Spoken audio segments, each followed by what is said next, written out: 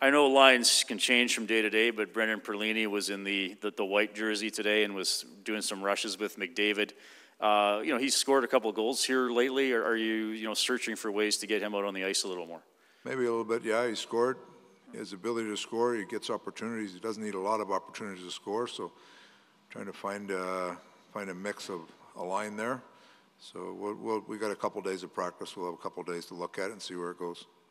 When he's spoken publicly, he seems very very thoughtful and very upbeat, and often references, well, sometimes things went bad in my past and you work through it. What have you noticed about his attitude and his energy? Well, there's a maturity about him that young players, sometimes they come in, it's always something else. It's not looking inside themselves. He's done a good job of looking inside and figure out what he has to do to become a better player. He's worked at it, and he's mature enough now to understand that there's certain things he has to do to give himself the chance to play in the league. And he's more methodical about it, less erratic and more methodical about everything he's trying to do, and understands that when he gets the opportunity, he's got to try to do something. If he doesn't get the opportunity, sometimes you don't get down, you don't get mad just because you don't get the opportunity. You just got to wait for your chance again. And that happens with players. They get impatient and they get frustrated, and really they can't. It's hard to do anything about playing if you're not playing enough or not playing games. He understands his role, and he's going to do as best he can every time he gets on the ice. Dave, you clearly designed a practice with some battles and some small area battle type stuff.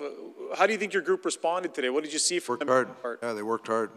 We went through a bunch of things this morning about where we are and just different parts of our game in the theater there. Just talked through a bunch of stuff, and then we went out and had a good battle practice, which was what we needed. I don't know if it was by design by them or not, but McDavid and Nurse started most of those drills right head-to-head. They ended up on the ice a few times from battles. Is that something you notice? Is that something you think is a tone being? Notice the leadership group, they had those two, and you had Draisaitl and Keith going all the time. Like, they're the guys that are setting the tone for the drill for the day, and that's not something that I designed. That's something that they designed. That's the way they want it. That's to me, that's good leadership of them. Where are you at with the level of that your team is bringing to the games? You saw lots of it in practice. Do you think the way out of this is more of that, or are you happy with what you're seeing from? I think we have to defend better, and that's battling. Sometimes it's just battling a little harder. Where goals against has to come down. You can't just put all that on the goalie. You got to say, okay, the goalie's got to do his job, but the better defense we play in front of him, the better chance he has to do his job, right? So it's all the above. You got to battle harder. You got to win more battles to keep the puck out of your net. The criticism that's out there is that your team is maybe easier to play against. What would you respond to that? Do you think that they are, and do you think there's ways that you can be harder to play against? I think there's ways that we can be harder to play against, right? And it gets down to the guts of the game. Like defending, you can be in the lane, but then not be in the lane. You want to block a shot? If you want to block a shot, you can put a lot of effort into doing that. We're there, but we're not there. And there's parts of our game, and we talked about a lot of them today, that we're there, we have a guy, but we don't have a guy. It's just, there's another element, there's another part of it that has to get done at a higher rate for us to become a harder team to play against. Dave, over here to your left. Yeah. You mentioned having a meeting before skating today. What was the tone, the messages, and the conversations like leading up to practice today? Talked a lot about our game and where we're at and what we got to do. Tone was matter of fact. It's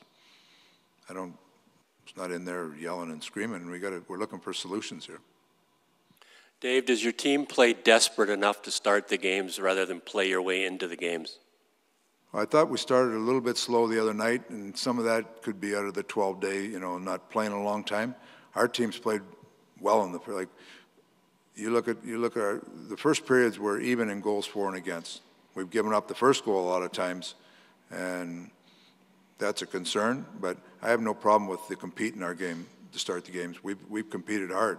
We just have given up too many first goals. So 7 minutes to go in the game, last game, you tie the game on Darnell's. You didn't take the game over then. Is that disappointing? you didn't play the last 7 minutes, like, we're going to win this game no matter what? I think it was a pretty even game. Pretty even game. If you look at it, it's a game. You sit and go through that whole game, Jim. Go sit and go right through it. Count how many chances each team had, the better chances. Offense was on. Like, we spent 8 minutes and 30 seconds in their zone. They spent 3 minutes and 30 seconds of possession ours. Go through the whole game, Jim. That's a game that was a winnable game. We should have won. We didn't. Okay, your motto earlier in the year was don't lose 2 in a row. You had 2 6-game losing streaks. So what happened? We're losing more than 2 in a row.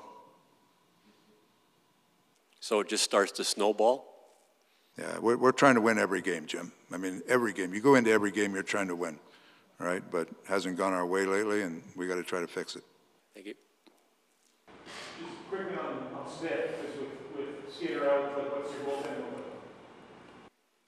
look? Today it's Koskinen and Kobe. So Smith skated early this morning with Dustin without using his hand much, so he's trying to stay in shape. But I don't know when he's going to be available. So as of right now, the 2 guys who are on the ice today is where we're going. What was your reaction when you got the news on Skinner this morning? I got a little bit of a heads up last night that there might be an issue with his test, so I had a heads up on it, and we just confirmed this morning. So it is what it is. That's the world we're living in. Any word on Nugent Hopkins?